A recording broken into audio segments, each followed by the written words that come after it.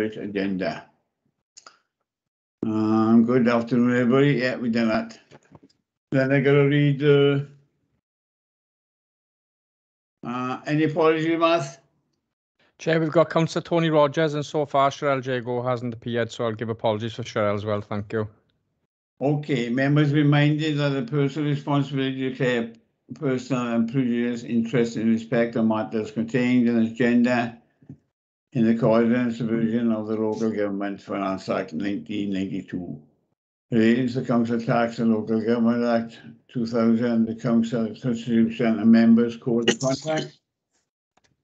Members reminded that was indebted to the item member subject matters that interest relates to the strictly and the nature of personal interest. And where members withdraw from meeting, a contest of disclosure of previous interest must notify the chair when leaving. Okay, that's been done. We go back on number agenda 3, other services, and I believe Ange. Thank you, Councillor Smith. You would have received the report in time to have a look at it. I'll just go through some of the key points in there. It's provide scrutiny with an update on the current position of adult services and the future plan for us dealing with how we move forward in terms of adult services. Section 3.2 indicates what we currently provide. We have a mixture of directly delivered services and commission services, and you can see in section 3.2 where those day services are actually cited within the county borough. Where we commission services outside of our directly delivered, they tend to be more specialist services, and the example we've put in here is the National Autistic Society, which provides a very specialist service for people with autism. There are two primary reasons for people accessing day services. One is that it provides respite for carers, but whilst people are attending day service, it becomes a meaningful day and it supports their independence and their well-being. Prior to the pandemic, we supported circa 123 people through the provision of these day services. Obviously, over the period that has changed, and you can see in 3.8, we are currently supporting 72 people and in day services because we've had to reduce the capacity within there because of the social isolation. Where we were, section 4, prior to the pandemic, we operated 5 days a week, supporting 123 people. Whilst the services operate over 5 days, we had a mixture of people attending. Some were coming for 1 day, some people come for 5 days, but on average, most people attend for 2 to 3 days a week based on their individual needs. And in addition to this, they will also access outside opportunities as well. In order for us to reopen services, we had to look at a priority exercise, and that was undertaken with care managers, the individuals and the service to look at who was at most at risk with the reduction of day service. And then we've prioritised those people coming back, and gradually we have increased the number of people as we become more confident in the way we can manage the social distancing arrangements. Okay, some people chose not to come back, and there remain a cohort of individuals who still are not confident with coming back into day services because the risks of COVID, as you're aware, still within the community, and at the moment there's still a very high numbers. So some people are choosing to refrain from coming back as well. So even those that we identified at risk. We started work, as you can see in section 4.8, we had started a review of day services and how we were going to redesign it, and we'd commenced some work up with Hardy Health Park in terms of adopting the meaningful care matters. So we'll go on to section 5. We continue to operate day services at a reduced capacity in line with social distancing. We've looked at, for those people who can't attend for whatever reason, we've looked at alternatives such as direct payments or increased sit-in services through our domiciliary care contracts to support those people where required. We can't we anticipate those changes because initially we did this back in June, July last year. We anticipated we would only need to make those adjustments for a short period of time, but we're now nearly 18 months later and these areas need to continue. So one of the things that we've been looking at now is what can we do differently? So that going forward, that we look at an option of, this has gone on for a long period of time, what's the impact on the people and where do we need to move to going forward? We started building work up in Unit 2 in Hardy, which was Hardy Health Park, not Hardy. Sorry, I was going back to olden days then. And the day service there has been reopened and renamed Tienvis, and I think quite a few of our members have been up there to have a look at it, and it's really fantastic new day service.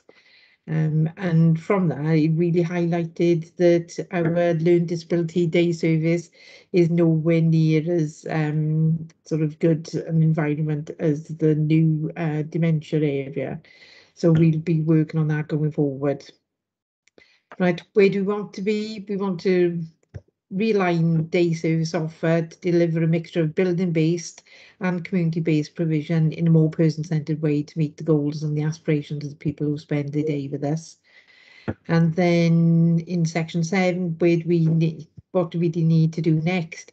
We need to review the care and support plans of all the individuals who receive day services. We're in the process of sourcing an individual to undertake this role for us. We need to continue with the feasibility work in respect to the improvement of the environment of the Learning Disability Day service at Hardy Health Park, and we've submitted a bid against the Integrated Care Fund capital element, and that's been approved. So we've got £100,000 now to do the feasibility in preparation for the further work. But our health colleagues are taking the lead on that because it's their building. We will continue to work with People First as part of the Regional Commissioning Group to explore opportunities for work experiences as an alternative to building-based day services for people who with learning disabilities. And we will need to revisit the draft day service strategy because our initial thoughts now need to be revisited due to COVID. So if anyone has any questions, I'm more than happy to answer where I can. Thanks. Okay. All right, Cheryl. Good. Apologies for my lateness. No problem. Martha said it that you could be late. Commitments, no problem. And just very good news about the extra grant we had to support that up there. So, Jack, your hands up. Jack, you're on mute. My apologies, that button wasn't working. Thank you, Chair. Hi, Angela. Just for clarification, at 5.6, the day services we're supporting 72 individuals. Is that what the numbers are now? 72? That's the current number of people who are accessing day services, and there's a mixture of some people have chosen not to revisit day services at the moment, whilst others then we've reduced the number of days. So where they may have been attending 5 days, we may be looking at them attending now for 3 or 4 days. So it's trying to equal out the opportunities to everyone. Thanks, Angela. Just one more thing then. Has everyone that wanted to attend the services been able to attend, been allowed to attend? And I'll let you answer that first, sorry. I think most of the people who've asked to come back, we prioritised those that were at, sort of risk where there was care breakdown. We appreciated the level of need of those individuals and the support required. I don't think we've got anyone who hasn't returned who has asked to. I think the situation has been, though, that we have had some people requesting 5 days and we've not accommodated 5 days and only been able to offer 3 or 4. Where people have asked for it to be accommodated for, 5 days, obviously you haven't been able to do that. Have they at least been able to go weekly, or would it be over like longer term, like over 2 weeks or stuff? It's everyone's returned has been returned on a weekly basis. We have made some adjustments for individuals for specific weeks, where carers have been ill. We've increased their attendance to support those carers for a short period of time. Some of the people who are not attending, we've then looked at direct payments. So people are receiving direct payments for community support in not in full replacement of day services, but as part of that support. And that's the bit we're looking at the moment, is where individuals are choosing and receiving direct payments and have been for the last 18 months. Is that a better offer for them? So we're going to review it with the mind's eye of this being a more permanent adjustment for some of those individuals. And then lastly, when you engage with the individuals, whether or not these are the ones that are coming, maybe even on the reduced service, and then the ones that are having the direct payments, are they more at the majority, or are they all happy with how things are going? Obviously, it's been difficult for everyone over the last 18 months. I think probably some of the biggest, we've had a small cohort who have been quite vociferous and saying that they want the person they support to return full time. We have explained that we're not able to do that. The other thing we had to consider as well is how people coming into day services, because previously they would have gone round in a bus would have gone round and collected everyone and brought them into day services. But then that caused a real issue in as much as you couldn't have as many people on the bus to access day services. So a large number of families now bring people into day services to maintain that social distancing to and from the day service. Most though, I think, sort of our understanding, as I said, quite a few people are still not confident in sort of people going into group activities because of the rate of transmission of COVID within the community. Angela, obviously the services are not just for the people that are receiving the services. They're probably to give families a break as well. So is there support out there for those families where their family member hasn't been receiving all those extra hours? There's a level of support, as we said, we increased some day sit-in services as part of the offer. Some of it was through direct payments that would take people into the community rather than go to day service. But obviously we haven't been able to replicate the full level of day services. So if someone attended for 5 days and we're only able to attend for 3, we haven't been able to fill those other 2 days with direct payment, personal assistance, or with domiciliary care sit-in services, because of the capacity across all social care at the moment. Sorry, what I was trying to get at was the families that are where that person goes for support, say to Keir Hardy, to access services, and it takes a lot of pressure off the family.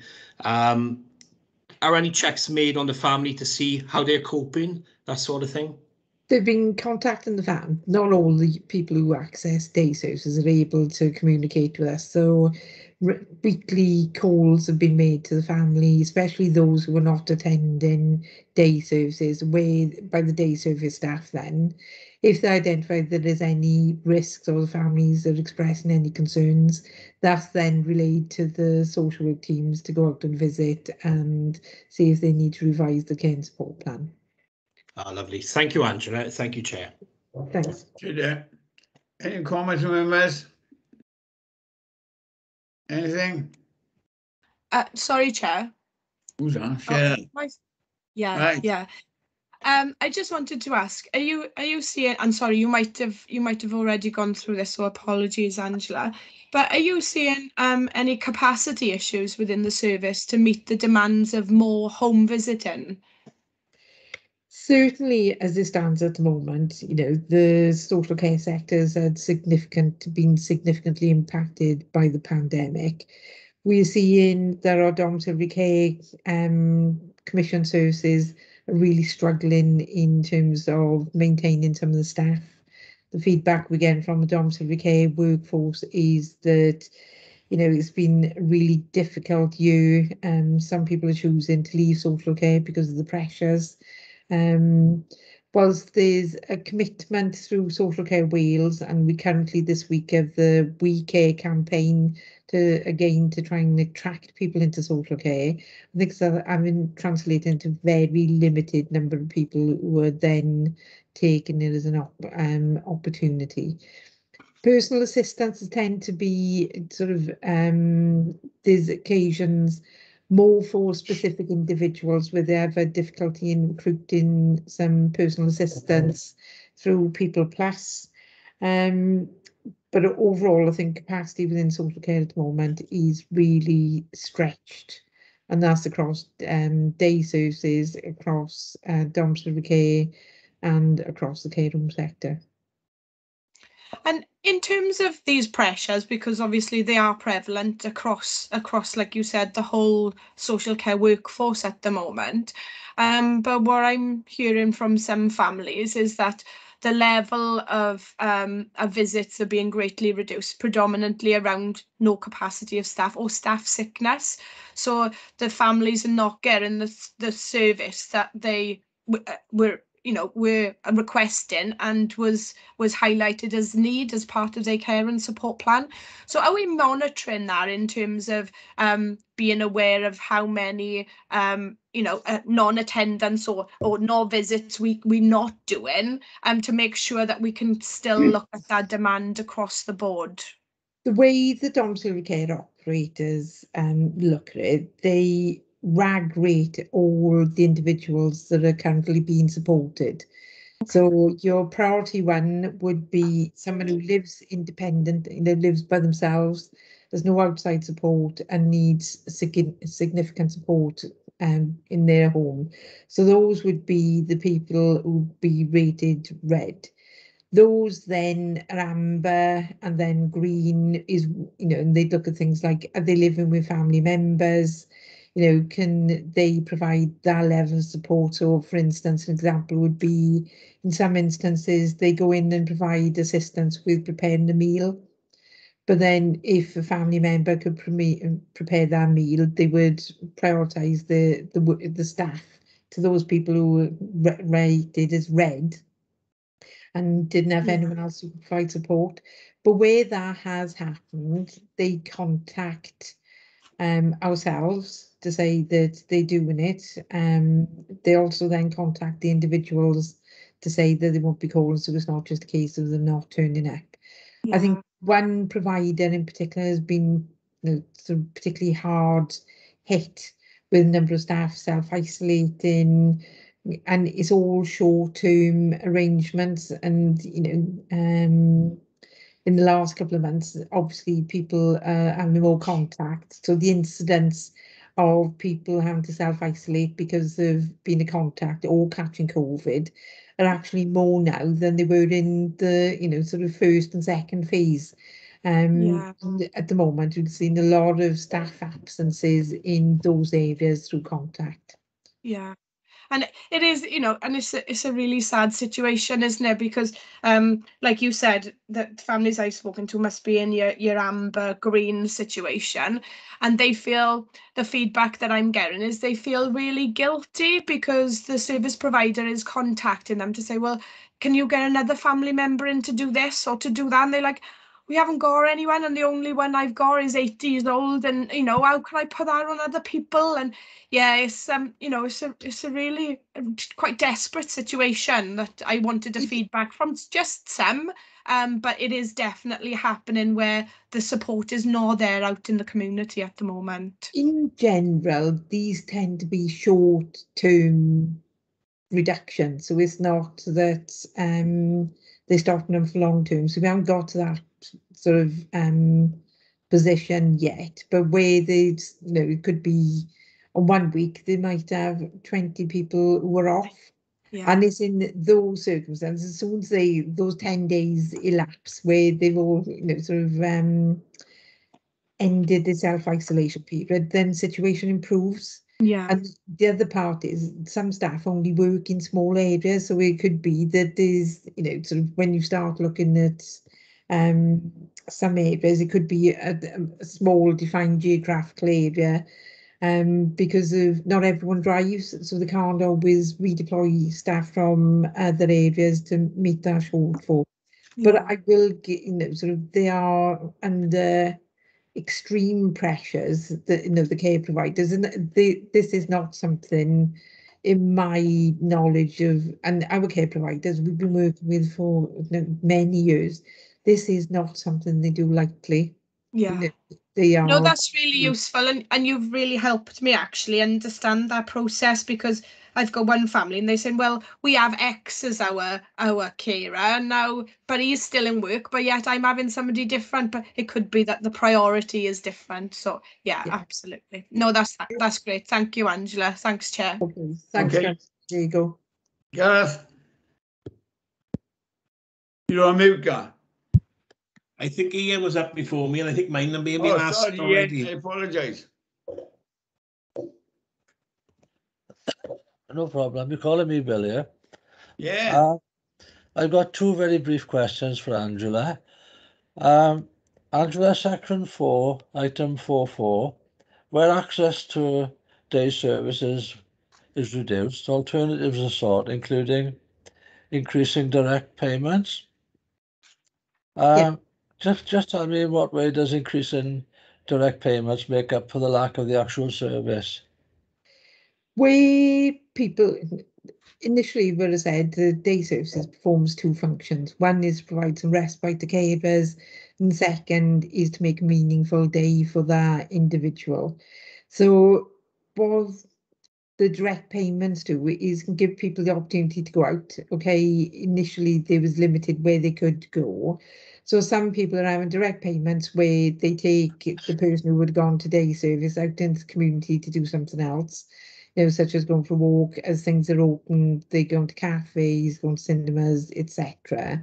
Whilst others who aren't able to go out into the community as much, that they could have a sitter in the house to support them and do some activities with them. I think some of them have played games, looking at, sort of doing things like activity packs that they've sent out from day services. So they've tried to do things with people in their own home or in their community. Right, thank you very much.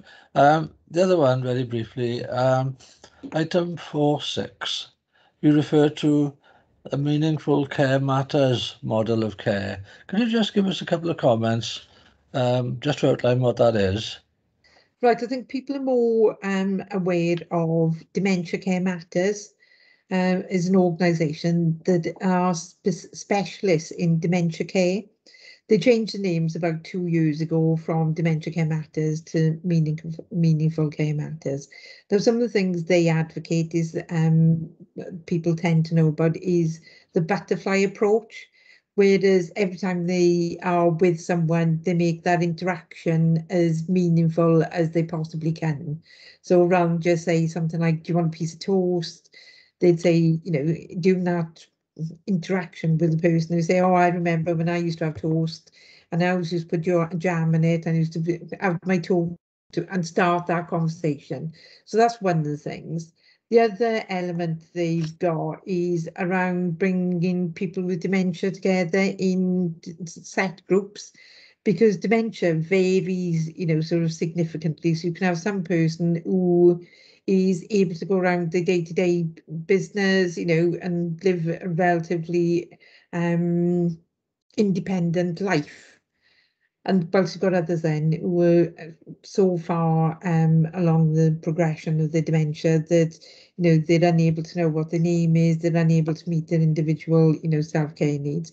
So they group people into what they call houses or communities. So in the health park, what they do is bring cohorts of people with dementia together into different areas with similar needs so that they can ensure that they're having a similar approach to how the dementia, how they're supported. Does that make sense?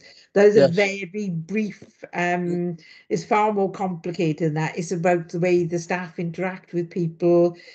It goes from having the staff and the people who are living or attending there, and everyone works in the same way. So staff will sit and have their lunch with, you know, the people who are in dementia care homes, or they will sit and have the cup of tea. So they are part of the community. The staff are part of the community as much as the people who are living there or accessing day service. But if you haven't been up there, I'm sure we can arrange for you to go up and see it. It's absolutely fantastic, the new day service. And I think there's been some photos put up, and it is, you know, really impressive what they've done up there. Yeah, that's good. Thank you very much, Angela. Thanks. Gareth? Hi, Angela. My question is around paragraph 5.6 and the quite drastic change. Obviously, you explained some of it away in your answer with Declan, which is appreciated. But how do you explain the reduction from 140 to the 123? I wasn't getting confused with that. Right, probably the easiest way to describe it is 140 people, if you've been up to, especially up in the learning disability, the number of people who access it, the environment is very close. So if you went there pre-pandemic, you would see people sitting right next to each other. We've also got a cohort of individuals who get up and wander around. So when you were looking at sort of spreading COVID, they were approaching everyone. So we had to consider then, if those people are moving around, that staff would need to sort of accompany them. So the areas we had to consider was pre-checks for people going in there, you know, such as taking the temperature, pre-warning people if they've got any symptoms not to come out. But these are things now they're probably bread and butter to everyone these days. But then we had to look at the environment and how could we keep people 2 meters apart in line with the social distancing requirements. So they did a risk assessment. How many people could we support in there? So that's why there was a significant reduction in the number of people we could support go into day services. And again, some people are choosing that they don't want to come back because of mixing with other people. And there's a large cohort who's still not comfortable with coming back in. Yeah. Okay, Sorry, that makes Andrew, I sense. may have confused you perhaps slightly in my question. What I was referring to is the 142 reduction to 123. Right. Pre-pandemic, you say, was 123. There's also reference to 142 in paragraph 5.6. Yeah. Sorry, Councillor Richards, I'm just looking at it.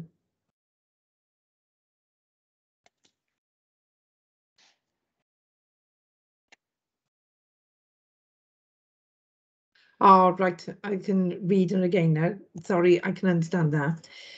No, we said that we were doing some work for Kihardy Health Park for the dementia day services. As part of that, we had to relocate from Kihardy Health Park elsewhere. So in order to accommodate that, because we didn't have the same level of space in the alternative, because we used the guest key for a couple of times, we had to reduce the numbers temporarily whilst we were accommodated elsewhere. But that was a mixture of social services, day service individuals and health individuals. Sorry, I hope that makes sense now. Yeah, Right, yeah, thanks. it does. Thanks, Angela. And my only other question is in relation to 5.9, where you refer to a draft day service strategy. We may have already seen it, but can you refresh us if we have or not, or if we will be seeing it, or if it's available to have a look at? We got to the point where we had a draft that we hadn't actually brought, and we bring all the strategies aligned for adult services, and that would be accommodation, day services, and community. As I say, some of the things we had made assumptions was to review, look at moving people, link it in with the work that People First have been doing with people who learn disabilities, what's important to them and what are the priorities they want to see implemented. So we'd done the draft, then COVID hit, and now our position is slightly different, so we have to review it. Some of the principles are exactly the same, as in moving from the place-based to community wherever possible, looking at more bespoke services, looking at the option of using direct payments where people can join their direct payments together and do different activities that are of more interest to them in the community. So that's the piece of work we need to go and revisit now, because we can't say that everyone, as of today, we cannot say that COVID is over and everyone can come back into day services at the same level before. So we have to take into account where we were going to go, but also reduced capacity within our buildings, and what's that mean for individuals. Yeah, thanks, Angela. Bill, with your permission, just final one. You carry on. It's in relation to direct payments, Angela, it is. Obviously, is any assistance given then to the service user to put them in touch with who would be the provider and a direct service payment plan? A company called People Plus. We got too many People First, People Two, People Plus. People Plus. And that organisation then supports people in recruiting in personal assistance. It offers support with dealing with payroll, what the responsibilities are for people who are accepting, using direct payments to purchase their care. Yeah. And they provide all that support. And in some cases where people find it more difficult to manage their direct payments, they will also provide managed accounts for individuals where they take over that responsibility on their behalf, and the local authority pay People Plus then to do that for us. Thanks, Angela. Thanks. Okay, Gar? Yeah, thank you. And thank you very much. The only one I got is a day service centre in Leith Park. If members want to come up, can you make arrangements for them to have a look at it? Because I've been up and it's worth having a look. Because I remember the old type day centre to the new one. Yeah. And with this extra grant and everything coming through to do the building next door, I was thinking it'd be a tremendous place. Yeah, I think it will be, a really excellent sort of day service. The one, they're doing a lot more work in terms of the health park now, and they're doing the meaningful care matters model, working with health and social care staff to implement that. If anyone's interested, if they want to drop me a line, and then I can arrange for that visit. We tend to be more at the end of the day when service users have left, purely because of the risks of lots of people in out of day services. And the other part I was going to ask, in the next report, can we have some numbers of my staff on the sick or working, how much staff do desperately need? Because the way it's going, I think if it keeps on going in the next couple of months, we'll be back to square one, as we were a couple of months ago. Can we have some base on that for us to know, take a judgment on it? Are you looking at any particular area? Because bear in mind, we no, I said about there's domiciliary care homes, social work stuff. Look at the whole lot of me at the end of the day. We've got to look, you just can't pick point on one. Because everybody's involved now with this coronavirus, and is knocking everything. He's knocking services, he's knocking administration, he's knocking carers. So it's a package that's being affected, and it's overall, and we got to really understand what's happening to support the officers. You might need extra funding to get extra staff in, and we got to talk to extra people on that, don't we? Yeah. Sorry, Lisa's just put her hand there. Okay. Sorry, I was just going to add, we've got a recovery grant at the minute, Councillor Smith, so that we can look at for an extra resource in over the next couple of months. So we've got to finalise that and send it into Welsh Government tomorrow about how we plan to spend. But we have put some extra capacity into the service with some agency staff and obviously looking at staff wellbeing. What I will say is that obviously the vaccination programme is still being rolled out and people are starting to have their boosters. So hopefully that will have a knock-on effect for, you know, staff absence. And we are getting to a stage now where more staff are returning back to work because either they've had COVID or they've, you know, had their vaccines. But if you want to report, then obviously that's something we can pull together for next scrutiny across children and adult services, and we can go through, you know, what staff have been absent and things.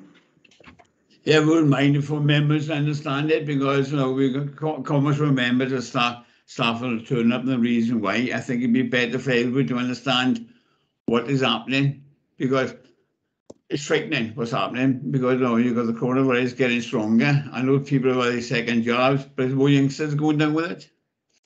So, you know, we got to really look at it now and how do we affect everything.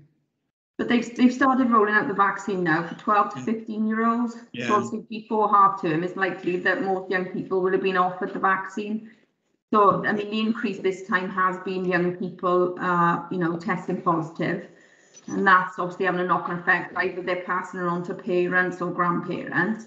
But hopefully, I think the numbers have started to come down now, but it's whether or not we'll see an increase, you know, over the winter period, because we'll have flu as everything else that comes with the winter. So Yeah, I'm just getting ready to see what the winter brings in, because winter pressures is going to be tremendous, so they're telling us. So for us to understand what's happening. Okay with you? Any more questions? So, Ange? All right, Ange, I do appreciate it. Thank you very much for the report. Okay, thanks. All the best.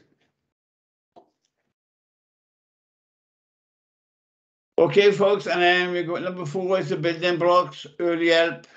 Building blocks success, early help on us. Tara, are you there? Afternoon, Councillor Smith. Oh, aye, full title this time. Thank you. Hey, thank you for yesterday. No problem. Okay. So the purpose of the report, as members will be aware, was to provide an overview of the Early Help Action Plan, and Early Help sits as one of the 6 key building blocks to success within the Children's Services Strategy. In February 2021, so this year, Children's Services provided Scrutiny with an overview and update of the service strategy for improving the well-being of children and young people. The strategy sets out our approach to delivering our council duties to vulnerable young people, including the early help building block to success. You'll see within the report that there's information shared within the introduction and background around the legislative context of our early help provision and where that's rooted, and how our service strategy links into that. Then we'll see in section 4, we give an overview of where we were, and we shared in February 2021 with Scrutiny Committee an overview of our progress. That was in respect of the Early Help Hub, multi-agency safeguarding hub, information advice, assistance and assessment, our young carers service, team around the family coordination, and supporting families transition between preventative and statutory services. We'll also note that in January of this year, Families First came into the Children's Services structure, and whilst that's still relatively within its infancy, is very much being embedded in terms of the way that we work. We did share at that time in February that our next steps under this building block were to continue to support our community to access the right service at the right time, to support the maximisation of preventative services being utilised, to look for every opportunity to increase the capacity and reach of preventative services, to evaluate, adjust based upon evidence of the needs and effectiveness of our service delivery. It was to use the ICF funded health post to commence their presence in the Early Help Hub, and it was to look together with Early Action Together to engage a police presence within the Early Help Hub at that time. In terms of where we are now, we've included some figures in today's report just to give Scrutiny members a flavour of the demand and changes that we see in terms of our Early Help Hub and our multi-agency safeguarding hub at our front door. We'll notice that comparatively we've seen a significant increase in referrals in Q1, and Q2 reporting has just concluded of this year. To give that some context, in the first 2 quarters of this year, we've seen a 74% increase in the number of early help referrals that are going through the Early Help Hub. If that continues at the current rate that we have, we will see more than a doubling or 150% increase across the year of the referrals. Currently, there's still the same staffing base within the hub, but we've recently secured some funding to help with some of the staffing demands there. Equally, the number of proportionate assessments across the early help area of our service have increased considerably. It's important to point to members that we have seen an increase in the number of families who opened a team around the family, so under Families First, step up into the statutory services. Whilst this has always been a relatively stable number for a team around the family and has generally sat between 5 and 7% for a number of years, we have seen an increase. We've put there the actual numbers that that's out of, because I think that numbers give us a little bit more confidence in terms of how we would meet that demand. But equally for that is something that we intend to monitor. While something, as I said, we need to monitor, I think is probably important to consider that we would anticipate that level of demand increasing and an escalation, because as we know, for the last 18 months, services have not been able to practice in the most optimum way to prevent escalation, with face-to-face delivery not being what it was pre-pandemic. Equally, we'll note that the number of weekly average referrals into our MASH system is now at pre-pandemic levels, and the weekly average proportionate assessments being undertaken is just exceeding pre-pandemic levels. Currently, just to report to Scrutiny that's being well managed by our intake and assessment team, and caseloads remain manageable, but once again that would be something that we really do need to monitor moving forward. In April of this year, we updated all of our strategy building blocks, and one of the 4 key aspirations under our early help building block was for all citizens to have access to clear information on services, early intervention for families to be supported to continue caring for their children at the earliest stage to prevent the need for formal interventions, enhanced working with agencies that supports early identification of families who would benefit from early help, and children and young people who have the right emotional support at the right time. This building block really does aim to reach further out into the community outside of statutory services to make sure that we're looking at cases at an earlier juncture, making sure that families have the support that they need. In line with that, we've had the appointment of a staff member within the Early Help Hub, and part of their remit is to support our DUIS information. There's a programme of work ongoing to update and increase user friendliness of children's services information on the local authority website, and this will include developing digital stories about the support that early help can provide. And we've recently secured through grant, as Lisa referred to earlier, some additional funding that will help from a statutory angle about us doing some digital stories about statutory processes to assist families further. Our quality assurance framework within children's services continues to undertake monthly audits of decision making to ensure that the demands are not impacting thresholds and the right decisions are being made at the right time, and we continue to have confidence in that area of the service. Ensuring that families are supported at an early stage is a multi-agency responsibility, and we shared with you our ambition to have a CAMHS liaison working within the Early Help Hub and a police presence. Unfortunately, due to some recruitment difficulties, a police presence hasn't yet been established. However, there is a CAMHS liaison worker who is in post, and that has been extremely successful and supportive. Both families and staff have given us considerable positive feedback. And you'll note under 5.6 and 5.7, there's some data just to illustrate how that post is working.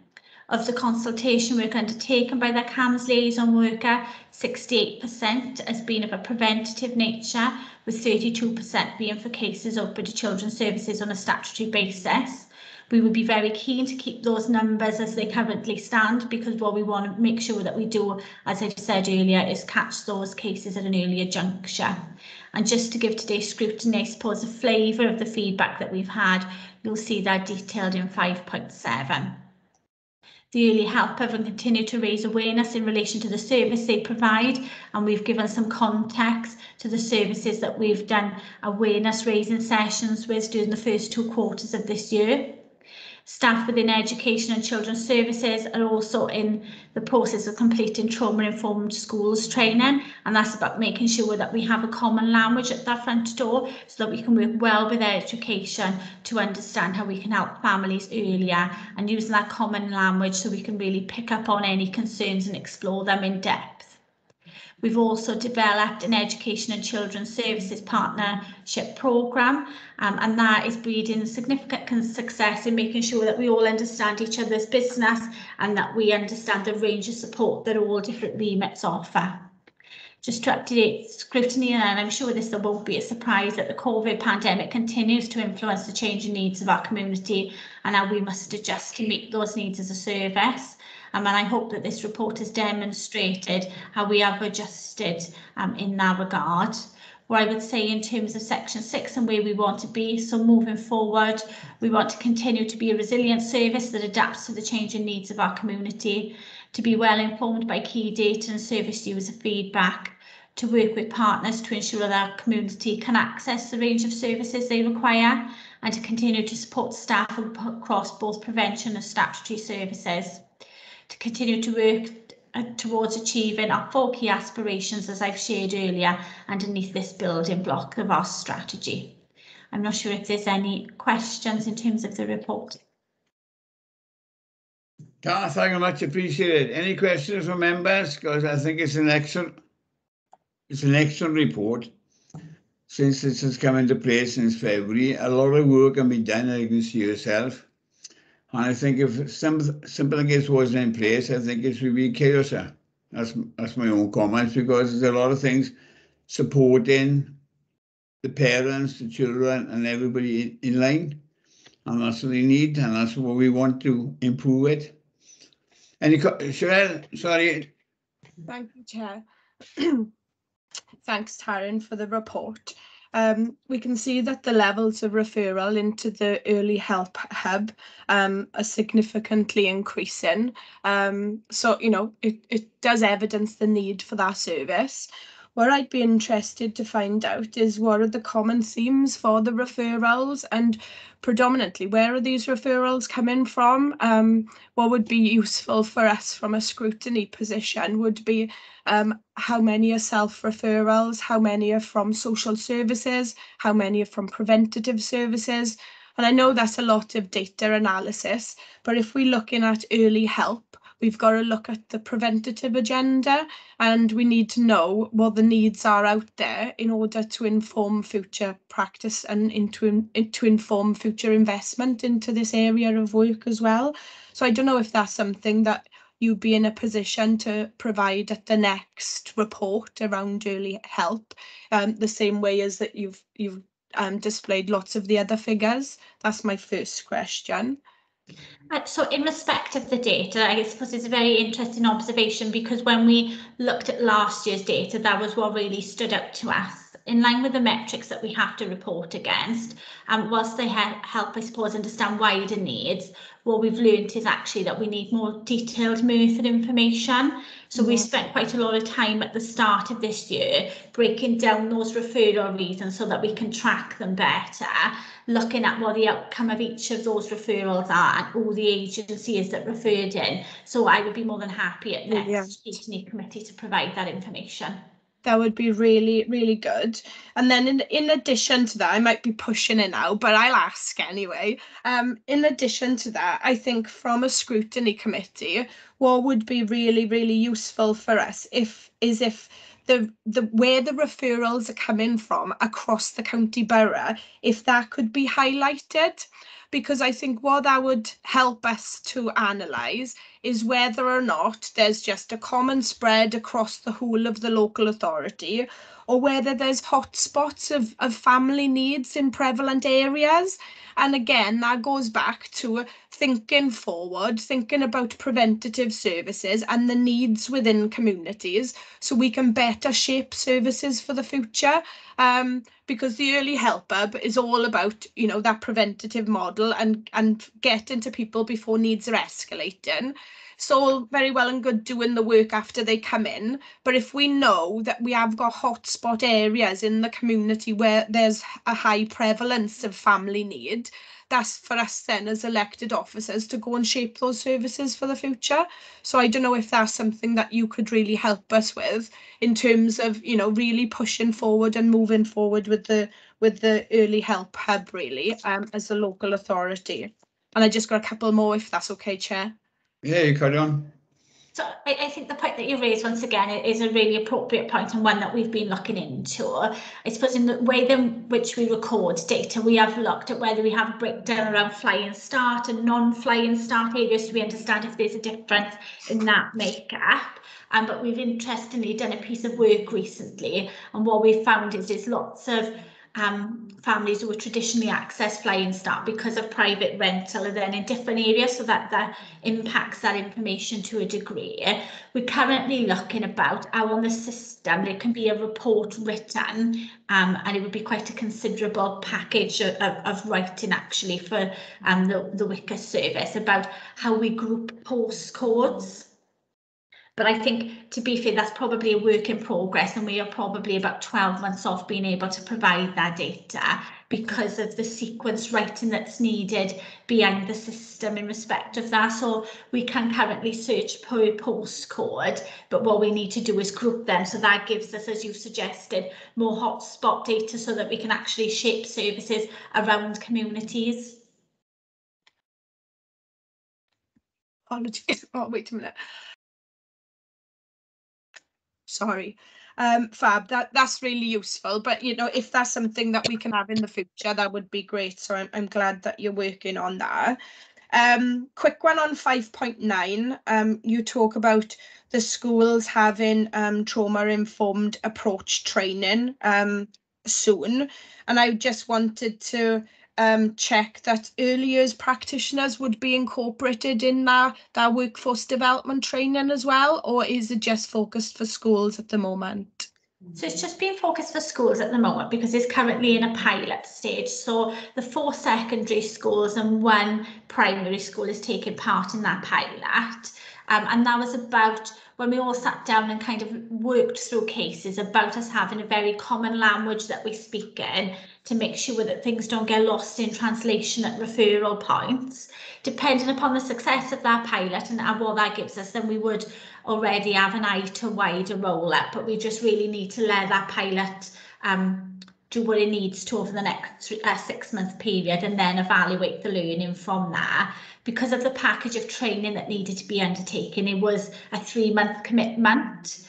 So in total, it has taken a significant period of time, but we do hope that there will be some structure on which we can move forward and roll out some wider training.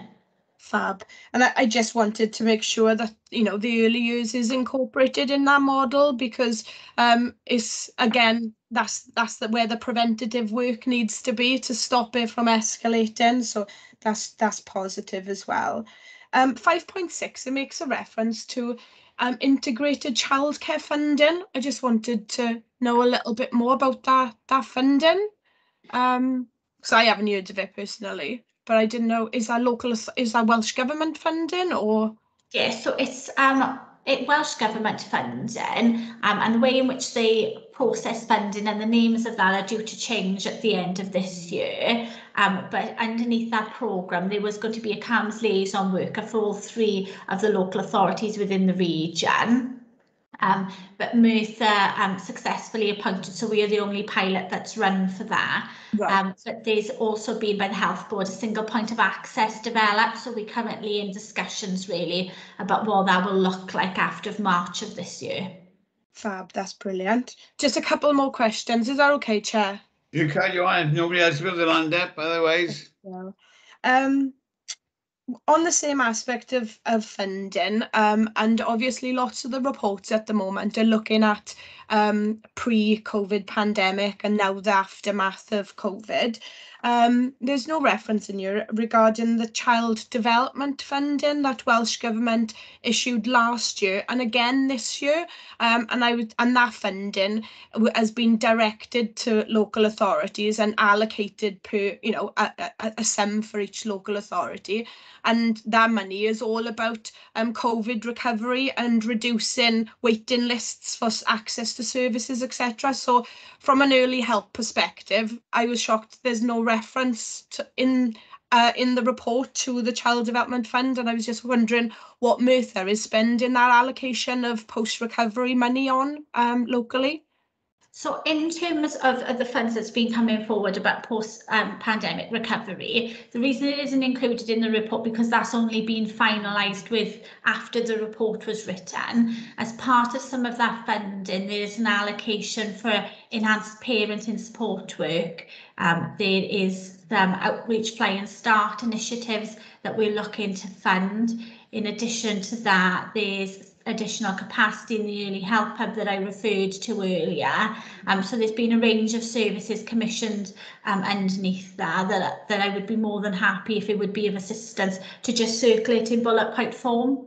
That would be really useful. Thanks, Taryn, because obviously that's additional public money that's given to us as a local authority to support the recovery of COVID, and I think we need to know that information.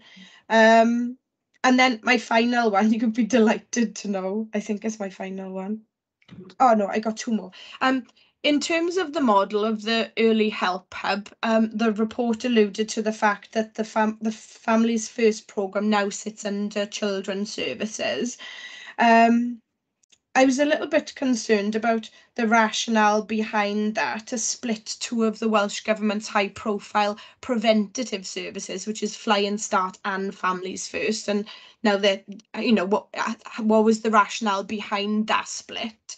And the second part is, how does the Early Help Hub link into the Welsh Government's offer of local authorities becoming a pilot for the early years integrated transformation pilots?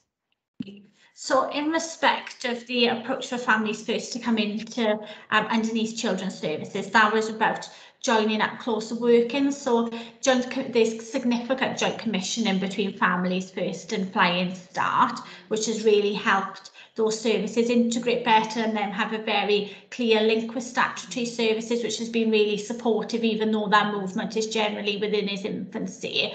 So there hasn't been any detrimental impact in terms of how they link up.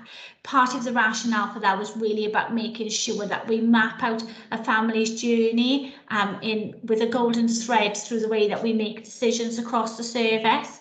So there needs to be a marriage team around the family and the front door of statutory services to help the seamlessness of families moving up and down between those service sectors and to enhance the decision making to make sure that there's a consistent threshold across both. But once again, as I've said, there continues to be very clear working, and Lisa chairs our poverty agenda, so all of that very much sits very succinctly under that. And then what about the Welsh Government are currently encouraging local authorities to be pilots for the early years integration and transformation work? I think the work of the Early Help Hub sits significantly within that area, and is the local authority taking up that offer to become a pilot and having that additional investment, or if not, what's the rationale behind the decline? And what I would say is it would probably be helpful if I take that query away from the meeting and come back just to liaise to see exactly what stage we're at that at the moment, if that's okay. Councillor Jago. Yeah, that's fine. Sorry for all the questions. Thank you. Great, because it's really important, isn't it, that it's discussed thoroughly. Yeah, fab. Thank you. Yeah, we've got to know what's happening. But on that last question of Cyril, have we got a problem on time and dates? How do you fit it all in? No, what I would say is it's been a number of weeks since I've had an update in respect of that specific area of work, and I just wouldn't want to share any information with Scrutiny that wasn't up to date. So I would just feel more comfortable going away and coming back, if that is okay. Yeah, could you send a copy to all members then? Because that's why I asked the question is, where are we? Oh. Yeah, most definitely. Great, thank you much. You want to come in, I believe? Only something Councillor Jago said about prevention. One of the things that the Improvement and Recovery Board were looking at was prevention and how it sort of assists, if you like, the statutory services.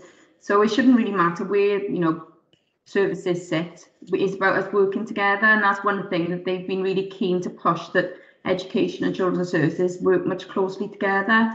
The feeling was that obviously the early help hub and some of the prevention we needed to improve within children's services. So that was the feeling why family first moved across. But it is something that's still being discussed about where prevention should sit.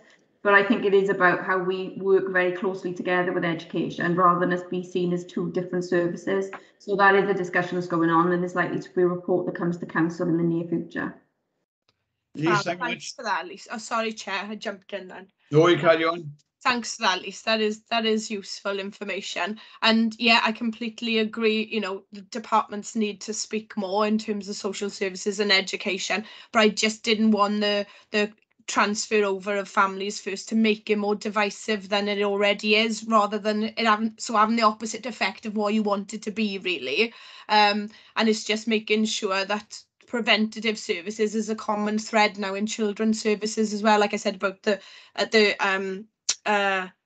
trauma-informed approach model. I just think whatever you're looking at from one area has got to go all the way down to preventative services, and think about all the work that come out over the last 2 years around the first 1,000 days agenda, and how much money we can save as societies if we get it right at the beginning of these families' journeys. So no, thanks for that. That's really useful.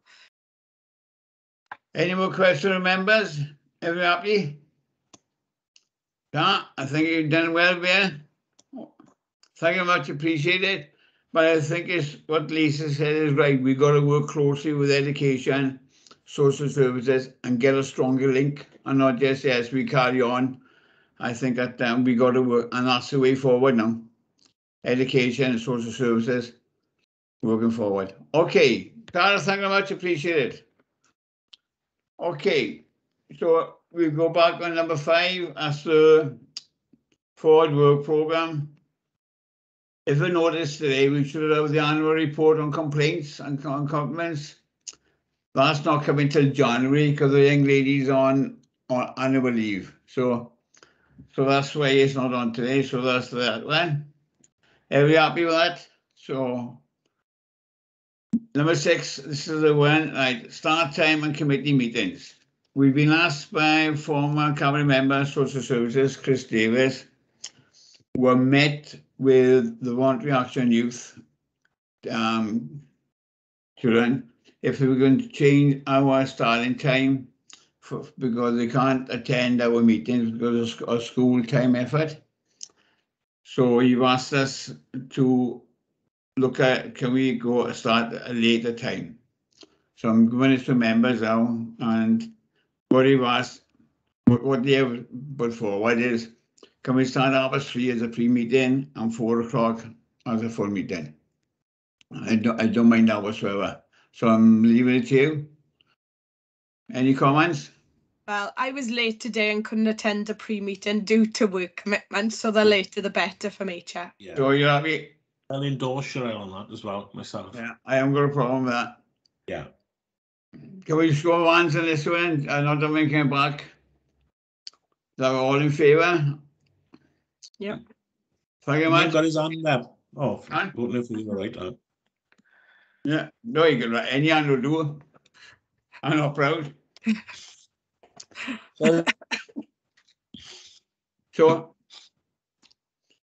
So Matthew, are you there? I am your Chair, and I will Yeah, update the system and the agendas going forward. Yeah, great. So Thank will you. you notify, or do you go through Sean to notify the voluntary section? Yes, Chair, an email will go out to them. Yeah. I just wanted to make a comment, Bill, about the times of the meeting. And just to say what suits me, really. I don't mind meetings in the middle of the day, and I don't mind meetings in the evening. But these sort of twilighty meetings, when I'm functioning normally, I take Sarah to work in Neath, and I'm out around the sort of late afternoon, very early evening. But whatever time it is, I'll make it anyway. But I just thought I'd throw that in to confuse everybody. Well, no problem. You managed before pandemic, eh? Hey, I'm confused anyway, so don't worry. Yes, yeah. So you're happy with that? What I also can ask us, this could be reviewed, because I'm concerned about we can give this and then none of the volunteers, the youth will turn up. So we just say that we are going to check them if they do no, because it's unfair for us to change the time for everybody and then they don't bother to turn up. So they've got to show an effort as well, haven't they? Yes, That's definitely. my motto. So we've sorted that out. Scrutiny referrals, I got one. In the last scrutiny, we had Linden come in for the youth offending team. And I wasn't happy with the report. And I think with the same report last year, could be wrong. But I've asked them for a training day, what they do and everything else. So I'm asking for members, what's the best time of the day for you to do it? Before we can make arrangements. And once we get the time factor, then I'll ask Sean and to send out a date time for us to give to Lynn when we want them around to talk about it, because I don't know what they're doing, youth offending team. I don't know if anyone else can advise me, but I used to know, but because they joined up with the RCT, we just lost a bit of it, don't we? So I remember feel. Same sort of response from me, Bill, really. Yeah. The later the better due to other work commitments. So about 4 o'clock, Yes. Yeah. 4 o'clock late afternoon, something like that, and then we work at days, eh? I Yeah. hope Sean have you that. Yes, Chair, sorry, I was just going to ask, You're making tea, weren't you? are we talking, sorry, are we talking a week or 2 weeks, 3 weeks? I know we said for doing it later in the day is better. Well, But- if you said a couple of dates out now for them, for okay, members to realise, and then we all have the same date, and then we can ask Linda that we'll meet and that date. okay, so what I'll do, I'll send a quick table around to all the members to see which is the ones that are Yeah. available, and then I'll send a few dates over and say, can you make these dates? Yeah. Okay. Have you up with that? Yeah. Yeah. Try to avoid October half term, Sean, and chocker. Okay. Okay, no problem. Thank you. Thank you, no problem. When's that? October? Oh, this won't be done till about November, but hey, 2 knowing weeks us. time. So everyone's happy with that? Yeah. Refresh on the meeting. Everyone happy with the meeting? Yeah. Yeah. No Yeah. comments? Yes, Chair. Thank you much. Appreciate it. I have no other business deemed by me, so I'd like to say thanks for attending, and I'll see you later. Lovely. Huh? Thank Okay, you. Chair. See you all Thank you later. all. All.